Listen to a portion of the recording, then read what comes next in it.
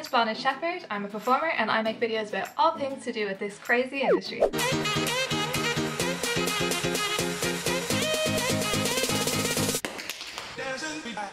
So a few months ago I received a comment on one of my videos from Ben Simon Wilson. Could you do a video on the audition process for your IAB audition, which is the Institute of the Arts Barcelona, such as the day and what you have to prepare and everything like that, please. Love your channel. Cool. Thank you so much for that comment, Ben. If you have any comments, if you're watching this video and you have any questions or any videos you would like me to make, do leave them in the comments section below and I'll do my best to get to them as soon as I can. So I thought I would dedicate this video to like everything about auditioning for colleges as a performer, because I do get a lot of questions about that. Okay, so just to answer Ben's question and a few other people's questions about my audition process for the Institute of the Arts Barcelona, which is IAB. So I did a 2-year course at the College of Dance, which was like almost like a foundation in dance. I basically started dancing quite later in life. I was about 17 when I started doing ballet, jazz, tap and all of that. I had done Irish dancing the rest of my life. So I was a bit older getting into the game, so I did this kind of like 2-year intensive full-time just dance, and we did singing once a week as well, just to kind of get myself up to scratch and to be able to audition for colleges. It's a pretty long story what I did, but yeah, if you would like to hear more about that, do leave a comment in the comment section below and I can do a story time on that, but it's a pretty long story. My audition for this college that I did attend was a little different to my other auditions, because basically IAB kind of were doing a tour. They were a new college, so they were doing kind of like a tour around different countries of like doing auditions in different countries. So they actually came to Dublin. At the time there wasn't too many dance colleges. I believe a few more have popped up since then, but at this time there wasn't too many dance colleges. So there was our college, which was the College of Dance Dublin, and they had a dance studio. So I think they got in touch, or the IAB got in touch with them, something like this, and they kind of organised that they would do the auditions in our studios in our college that we were at. And then so basically what happened is they just came to our college and they actually took our year, which was the 2nd year of the College of Dance, and they just auditioned us together, because like we were like the perfect size group. They had other people coming in after us at a later time, so they could kind of get us done, get in another group, get them audition, and kind of keep the ball rolling. We had 2 people come in and audition us. Usually what happens in dance audition is they will do like some type of technical like turns, maybe a few kicks, maybe a few jumps, and then they'll go into a choreography. And I remember that like they did a few bits, like a few kind of technical exercises, but it was really fast. It was like you knew they were under time pressure to like get us in, get us in, get us out. So it was very fast. And then I remember doing the dance choreography.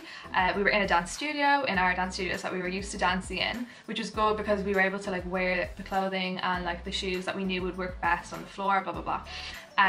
So yeah, we did a dance choreography which was kind of like more jazz at the beginning, and then it kind of went into more lyrical, kind of contemporary towards the end of this like dance choreography, and it was extremely fast. I remember we danced it like a few times and she kept adding on and it was just fast, and I remember feeling like I didn't really do very well, but they were like, right, that's all we need to see, thank you so much, everyone, if we can ask you to leave and then come back in, and if you want to audition for our musical theatre course we'll need to see you singing a song.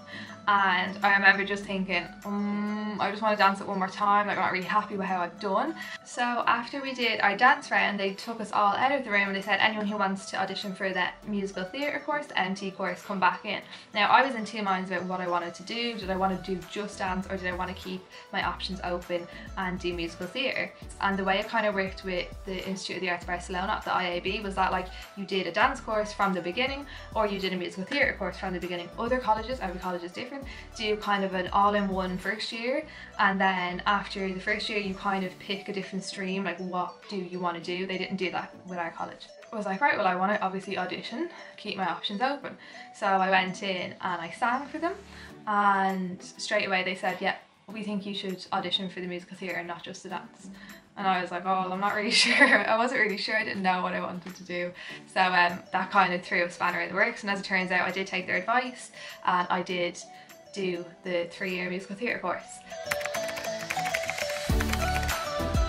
So how How do you book the college audition? Usually you go onto the college website, you just go into Google, type in the college name, go on the website, and there will be like an application form to try to get an audition. Usually you do have to pay for each individual audition, so do keep that in mind when you're deciding how many colleges you want to apply for. Apply for as many as you can, try to audition for as many as you can to keep your options open, but you do have to pay for each individual audition. And if you're like me, who doesn't live, let's say, in London, where majority of the colleges are, or like for example I studied in Barcelona, so if you have to travel to these different venues, keep that in mind when you're planning how many auditions you want to do.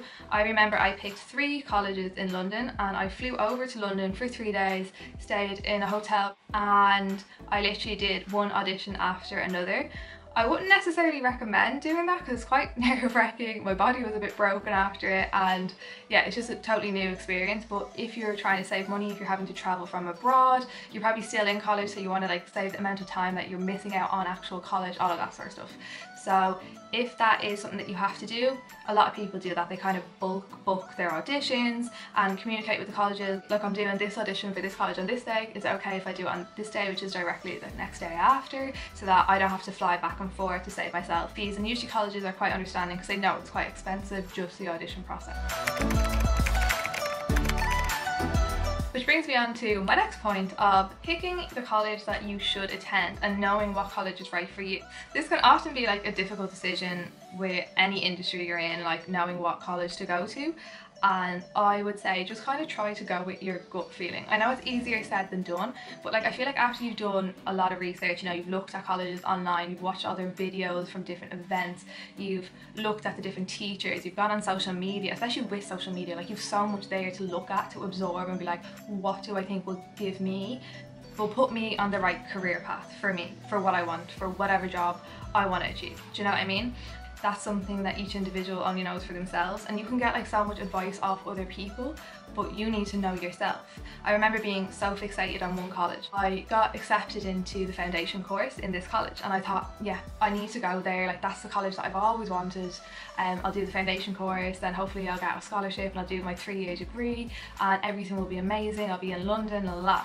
After I did the audition, I don't know what it was, there was something about, like it was a tough audition, it was really competitive, there was people in the audition that like really scared me, and they were just very different to me. And as much as I wanted to go to that college and I loved all the videos that I saw online and all the people that they produced, like all the performers that they produced, I loved all of that, just something didn't click. I don't know, in the end I did pick the Institute of the Arts Barcelona because I thought, like, as well as like a dancer and a performer and everything like that, like I'm a person, I'm a human, and it was also a good life experience going to Barcelona, like experiencing this different culture, like living in this absolutely amazing beautiful place. And you know, like when I look back on my training in the IAB, I do think like that was really a good choice for me, just for even like your mental health. I remember coming out of a good few classes very defeated, not feeling like I'm improving.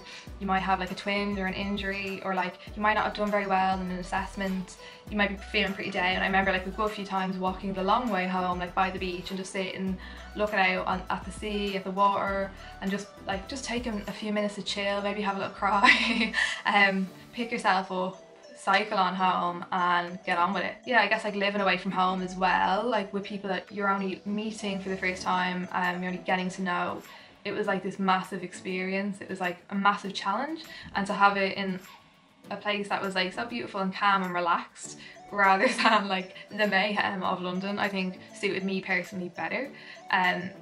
Like then, okay, fast forward 3 years later, and then I have to do the whole transition into London and learn about London and the scene there and what's going on and what teachers, like, yeah, okay, there was that, like, of course there was. But anyway, like, I don't know, it's hard to know, like, I wouldn't change anything from my experience myself.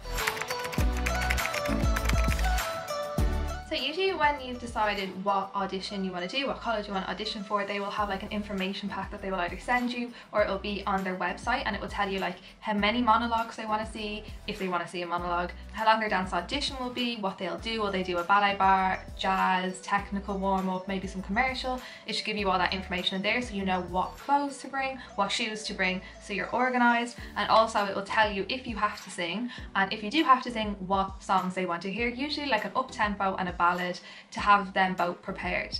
I think I definitely sang the same song and it was an up-tempo song for all of my college auditions. I don't ever think they were like, oh yeah, sing another one. They might ask that. It's so dependent on you as an individual. Everyone's different, so everyone's experience will be different. Don't be alarmed if they ask you any questions, and they probably will ask you questions just to try to get you talking, just to try to understand what you want for yourself. Like, can they give you what you want? Can they help you with that? Can they assist you? Can they give you the training you want? They might, after you sing, they might even like try to work on the song with you. It's not them telling you you're bad, it's them trying to see how you work with them, how you learn, how you adjust, how you adapt to the information they're giving you. So just don't be alarmed. They are testing you, but in the best possible way. They just want to see how you work. They want to get the best from you. They want the best students, so they want to see your best work. They don't want you to fail. They're not trying to push you so that you fail. They're trying to push you to see how good your potential is, so that they can work with you, mold you to be what you want to be and what they think you can be. So when it comes to the dance side of the audition, definitely just wear what feels comfortable for you. I know that like usually it's kind of like a leotard and tights situation, or maybe it's actually like a nice activewear, like two-piece situation where you can just kind of wear what you want. But whatever it is, just make sure that you feel comfortable, because you don't want to be distracted by something itching you, or you feeling too exposed, or you feeling uncomfortable. Make sure it's something you feel comfortable in. You've danced in it before, you know you can dance in it, you know it doesn't limit your flexibility. Like, even just throw it on if it's something new that you've bought for the audition, throw it on, like kick your legs around, make sure that you are able to do the best you can do in whatever you're wearing. Wear something more colourful so you can stand out, because obviously there's going to be a lot of people at these auditions. Make sure it's something that shows you off, maybe a colour that like flatters you more and that you like as well. So one like massive bit of advice I could give if I was looking back on my experience auditioning for colleges compared to like what I've learned now, just be yourself. Don't look at other people that have come out of the college and think I need to be like that person. But don't go in thinking you have to be anything other than what you are, because they just want to see you. They want to see, what are you like? Who are you? The rest of it doesn't matter. The rest they can work on, they can change. If they think you should do something in the future with your look or whatever, they can give you that advice when they've worked with you for a long time and when they see what direction you're going in. You don't need to kind of anticipate that they might want you to look a bit different or whatever, because I remember when I was going to do my auditions for colleges, I decided that I needed to have blonde hair. I have brown hair, every girl in this industry has brown hair, and I thought I need to stand out. Like, I wanted to get into a college that they loved like blonde haired girls. I'm quite leggy, I can kick my legs quite easily, like I'm quite flexible, so I thought, oh yeah, everyone always says like blonde leggy girls get in, so I was like, yeah cool, I'm gonna dye my hair blonde. Had it in my head, I was like, no one's stopping me, I'm gonna dye my hair blonde. I don't think dyeing my hair blonde did me any, like, I don't think it helped me at all. And I think it really ruined my hair in the long run. So I just like wouldn't advise doing anything crazy like that. I think it can be quite a nerve-wracking time. You put so much effort into getting into these colleges that you want to make sure it's going to happen. But I wouldn't change anything about yourself and the way you look. I would stick to what you are naturally and just go in with that with confidence. And yeah, just be yourself. Be the nice person you are. The biggest bit of advice I could definitely offer after the many auditions I've done at this point, and this kind of just goes for life in general in this industry, is to focus on yourself. I can't tell you the amount of times I went to auditions and was thinking about what this person, that person was doing, how good they were, how good she looks, oh I know that person, they're probably like judging me right now, ugh. Like, too much going on inside my own head. And if I could offer any advice, it would be to not do that and just to focus on yourself. Just 100% stay focused on the information they are giving you, the dance routine they are teaching you, the advice they are giving you when you're singing, when they're trying to work with you as a singer, anything like that. Just stay focused on that. Don't be trying to see or hear what teachers are writing down, what they're saying. Don't get distracted if someone's looking at you. Like, just do your best, and that's all. Don't let anything else come into your head, and like practice that in dance classes up until your audition. Like, go to dance classes that maybe you're not 100% comfortable with and just focus on that. Like, focus on yourself, trying to do the best you can, even if it's like a little bit out of your league. If you're like, no, this isn't, like, I'm not a dancer, I'm a singer, but I'm auditioning for this college and they're making me dance, I don't feel comfortable. Just take a deep breath and keep going and do as best as you can, because they will eventually see that, okay, look, you're more of a singer, great, and you did okay in the dance round, we can work with that, okay, we've got something good here, happy days. You know, it's they're not trying to make you fail, so just, yeah, do the best you can and just stay focused as much as you can. So do make sure that you get to these auditions about 15 to 30 minutes before they say it will start, just so you can get your bearings. They might be splitting you up into groups because there might be a lot of people coming to the audition if it's an audition at their college site or even in a dance studio as well. So make sure that you just get your bearings, because often these buildings can be quite big, have a lot of rooms in them, easy to get lost. So you don't kind of want to be the last one rushing, panicking. You're already going to be stressed, you're already going to be nervous. So the best thing you can do is just like give yourself a little bit of time to make sure that you know where you're going and what's going on. So usually you will arrive to the college and you'll have to sign in and literally just wait around until they get you in a group into the room. They might split the day up into singing, dancing and acting. So you'll do your songs that you've prepared, then you'll go in and you will learn a dance there and then you will go to acting, an acting monologue if it's what's asked of you. Every audition is totally different depending on what you're auditioning for, and also the order of what way they do it will change, because they might have 3 groups in, while one group is singing, the other group is dancing, the other group is acting. You know the way it works, they'll just switch it around. So yeah, it's very important just to be ready like for whatever they might like throw at you. Do ask what you'll be doing first so you're in the right clothes and you're not rushing at the last minute. Then I remember like talking to my mother, who gave me some good advice after this, and like she kind of said to me, you know, you are going to college to learn. They're not auditioning you for a job right now. They're auditioning you as someone who is able to continue to learn and continue to grow. So that like kind of helped me like relax myself, and I was waiting for like the results or whatever after the auditions that I was doing for all these colleges, because that is so true. Like you're not going to be ready-made going into a college. Like you're there to learn. You're volunteering yourself up for 3 years of intense full-time training, like intense training, and you know that and they know you're doing that, so they know that you're willing to work hard. And like I remember in like every interview I had, I was like, I'm so willing to work hard. Like I know I'm not where I need to be, I will work hard, and I did. And you're also there to kind of get a good vibe from that college, or trying to get the vibe of like, well, what is that college like, especially if you're going to their college, to their like campus or whatever you want to call it. When you're going to their building, it's a really good time for you to like audition them and be like, do I like them? Are they good teachers? Do I get a good vibe? Do I think I can learn from these people? Is it a nice building that they're in? I remember auditioning for one college that I'd heard so many good things about, and I went to the actual building. It was awful. The building was like run down, it was wet, it was damp, and I knew that from going there and auditioning, and I didn't think I would get anything from the teachers because they scared me. And I don't think I work well with like when people kind of scare, like that's just me, I know me. Like so I remember just getting a really bad vibe from one of the auditions that I did. You can get quite nervous, like especially because this is probably going to be one of your first time auditioning or whatever, but just to kind of realise that actually you have to see if you like them as much as they have to see if they'll like you. So it kind of works both ways, and you are there, you're going there to learn, you're not going there to book a job. It's a different story when you're going to book a job, you know? So yeah, that is everything that I have to share about auditioning for different colleges. If you did like this, hit the like button and make sure you do subscribe to my channel, as it really supports my channel and lets me know that you're enjoying these kind of videos. I just wanted to say thank you so much to everyone who has been subscribing, as it means the absolute world to me, and I just can't believe all the support I'm getting. So thank you so much for that.